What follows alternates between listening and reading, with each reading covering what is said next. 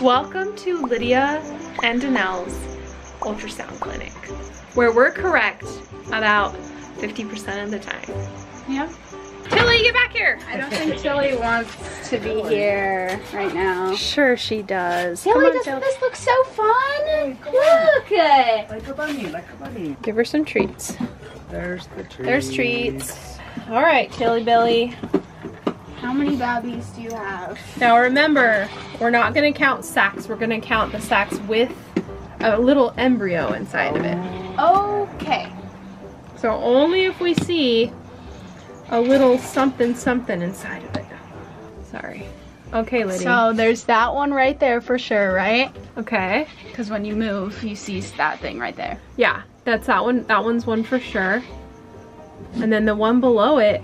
Now, here's what I notice is when they go further along, the sacs that don't have any babies in them, they get smaller. And then the ones that are growing get bigger. You see that? So I guess we could... Oh, there's this one up here. And then you can go up more. There are a couple ups more. It's hard to... Yeah, maneuver. Oh, there's that one. Okay. So one in the top and one in the bottom of those two big ones. Yeah, so there's 1, 2. Do you see those two? Yeah. Okay, now let's see if we go back around if it's just the same one we're seeing. There could be that third. Yeah, isn't that third. 3? Yeah, I think that there's 3.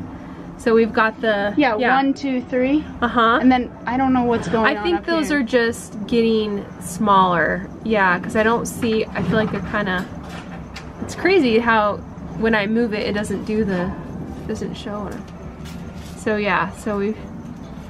So there's 1...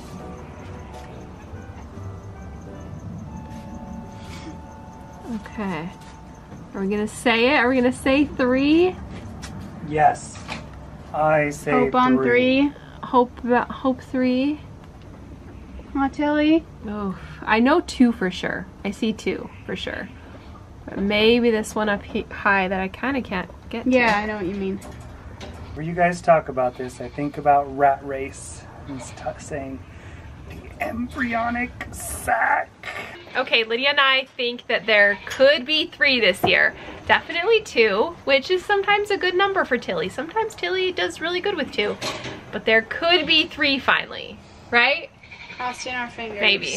So we're gonna say 2 to 3 for her. It's weird because like even when I move it up, it doesn't move those embryos down on the screen. It's the weirdest thing. Why do they not want to come up tonight? Why are they doing Because there's grain out there. Now Hazel's only had a singleton each time. Both times? Both times, and we don't want a singleton. So Hazel. You get it together. Get it together. Okay. Okay, we're good. We got this. She's got a lot more. Okay, Lydia. Well. She definitely has 2. Yeah, she definitely has 2. Oh my gosh, Kitty, get out of here. Nice, Kitty. Oh, that's a good shot, Lydia. Look. Look at that. That's like 1, 2, 3, 4. Okay, let's move it around like slowly and see. She might. Yeah, look at that. I don't know if there's anything in that top right one. She might have 3. Because she definitely has the 1, 2, and that might be a 3rd one and up then, there. I don't know what this is. That one looks really little. Like. Yeah, but look, there's that one what's up there. No, I think it's the same one. So I'm gonna say 3. I'm saying she's gonna have 3. Yes. Or 4. Or 4. 3 to 4. 3 to 4. Nice. Good We job. are gonna feed you a whole bale every day. All right, so we're thinking Hazel has 3, maybe 4, and we think Tilly has 2, maybe 3.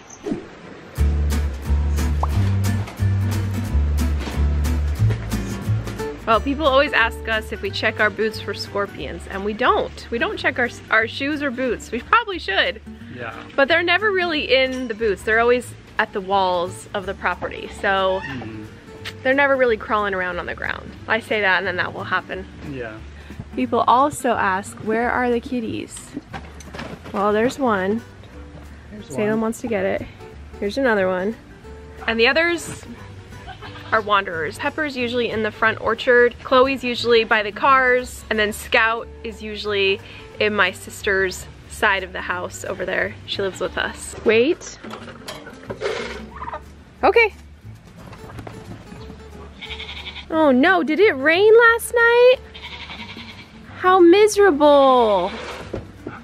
Are you guys okay? Salem checks up on all the goats, licks their backside, and then she goes around and she tries to herd the chickens. There's not any chickens out today. It's too wet. And she loves to go check on the bucks with me. Come on, dog. But she does love to go into the buck pen. I'll be right back. Gotta check on the loud one first. I think Finnick wins the award for the loudest goat on our property. We've been giving Finnick a grower so that he can bulk up during this time that he's breeding the girls and using up a lot of energy. But once you start doing that, then they scream for it. Isn't that right, sir? I love how you feed him in the little kitchen sink over here.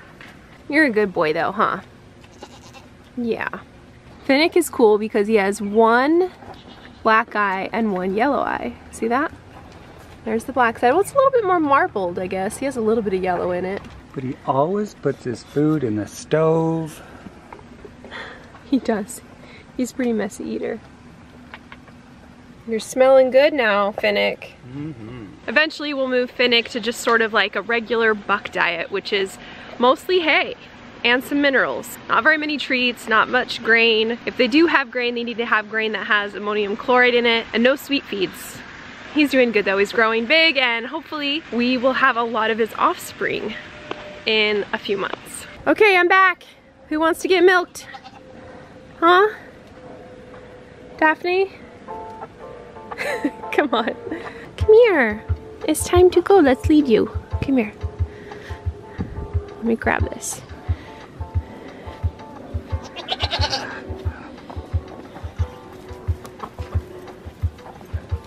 Hold on, Olive.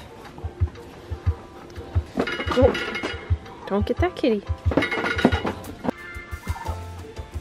So I'm trying to consider if I should take Daphne to a show. I was just gonna take the junior girls, but she's still in milk and I think she might do really well. So it may be worth the work of getting her ready. She's kind of the whole package because she's a really good milker. She has a really good shape of udder, a really nice U arch at the top. She's also really graceful when she's in the show ring and really easy to lead. So I probably should get her ready and start clipping her and getting her ready for the show.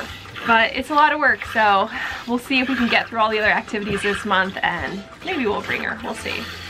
A lot of people ask if bringing them to a show will stress them out and make them abort their pregnancy, but abortions are pretty rare, usually only caused by a disease that they have or if they go completely off feed. So I'm gonna kind of go off of when we took the goats to the show the last time. They didn't go off any feed. They weren't too stressed to eat and they just settled down and chewed their cud. So I don't think that any of the goats that I have, you know, stress out abnormally taking them somewhere. It adds a little bit of stress, but I always give them a B12 shot before we go and then when we come back, and that seems to really help them deal with the stress. We're also gonna be with them the whole time, so I think they'll be fine.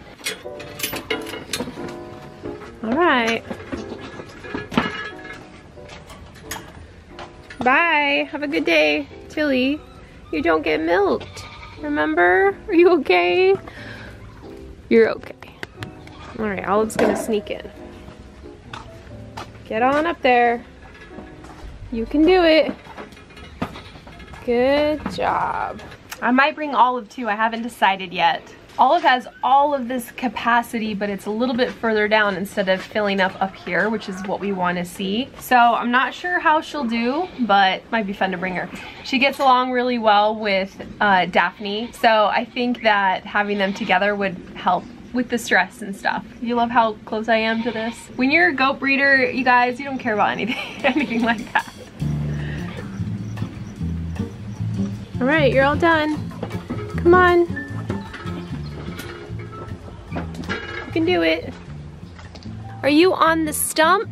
That's the right stump? That's the not Willow stump. Oh, wow.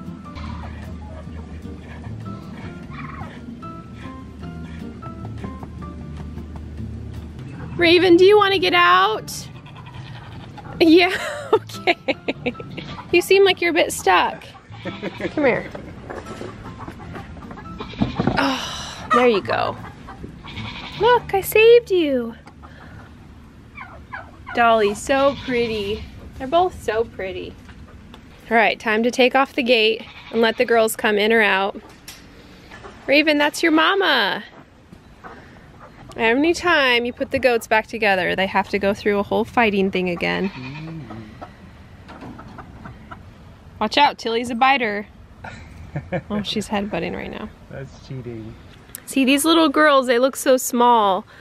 But once you put them next to the big girls, Salem, come. They look a lot bigger. So they're getting there. They're getting up in weight a little bit.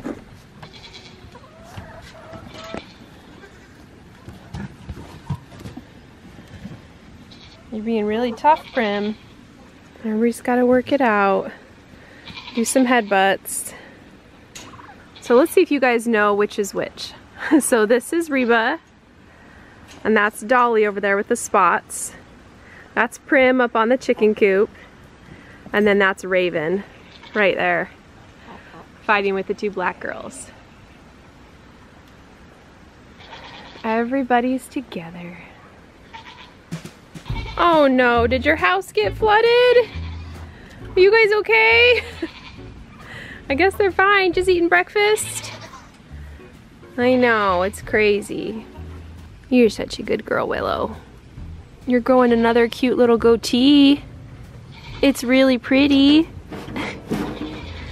Luna doesn't have time for us, she's just eating. She's too busy eating right now.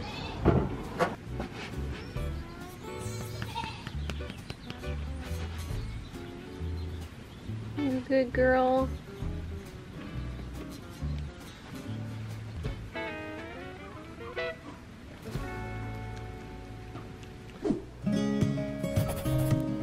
Now that we've hit 90 degrees, guys, it's officially fall. And what's the perfect fall dish? Homemade chili. Now, I know there's a whole beans or no beans debate with chili, but I'm sorry guys, it has to be beans. Without the beans, it's just a meat soup, so we're not gonna do that. So we'll start, obviously, by sauteing the onions. And I've had legit people get mad at how I pronounce onion. They get so mad, they say stop doing that. But you know what? It sounds right to me, so I'm gonna keep doing it. Tonight I'm gonna use ground turkey for the meat in this dish. And we'll get that nice and cooked down after the onions are sauteed. There's also some garlic in there. And then we'll add roasted green chilies, roasted jalapenos, and then of course the beans, which are pinto and kidney. Honestly, I could eat a chili without any meat and just beans. That's how much I love beans. We'll add the diced tomatoes, and of course all the regular seasonings like chili powder, onion powder, garlic powder, all the good stuff. And then finally, some beef broth. Next, we just let it simmer away on the stove and let all the flavors combine. After it's reduced a bit, it just gets to that perfect consistency. You don't even need to thicken it. It's perfect. And what could go better in 90-degree weather than a nice warm bowl of chili? Let me know in the comments what you think makes the perfect chili. Gosh, it's dark out here. The only place I can be is by this light to get any light. Thanks so much for joining us in today's video. I'm really excited, and I'm actually a little bit shocked that our flushing technique worked so far. We'll see, we still got a bunch more doughs to go through. So hopefully we can have multiples and no singletons so that we can have nice balanced udders and no problems with them raising their babies. But in the meantime, if you want to go back and see the babies that Tilly and Hazel had last year, go ahead and click here.